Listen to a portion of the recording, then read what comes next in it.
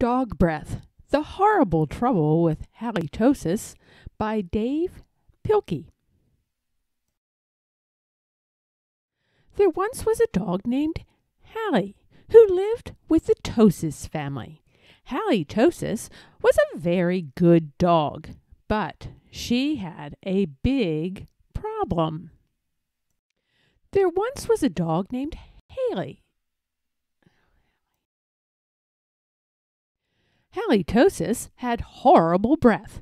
Whenever Halitosis opened her mouth, horrible things happened.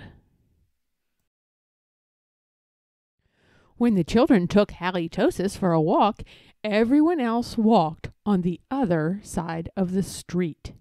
Even skunks avoided Halitosis. But the real trouble started one day when Grandma Tosis stopped by for a cup of tea. And Hallie jumped up to say hello. Mr. and Mrs. Tosis were not amused. "Something has to be done about that smelly dog," they said. The next day, Mr. and Mrs. Tosis decided to find a new home for Hallie. The children knew that the only way they could save their dog was to get rid of her bad breath. So they took Halitosis to the top of a mountain that had a breathtaking view. They hoped that the breathtaking view would take Hallie's breath away, but it didn't. Next, the children took Halitosis to a very exciting movie. They hoped that all the excitement would leave Hallie breathless. But it didn't. Finally, the children took Halitosis to a carnival. They hoped that Hallie would lose her breath on the speedy roller coaster.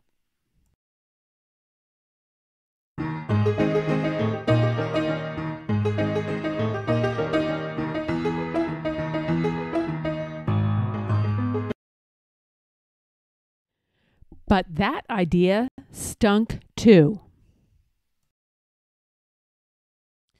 The plans to change Hallie's bad breath had failed.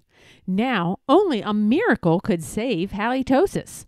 Sadly, the three friends said goodnight, unaware that a miracle was just on the horizon.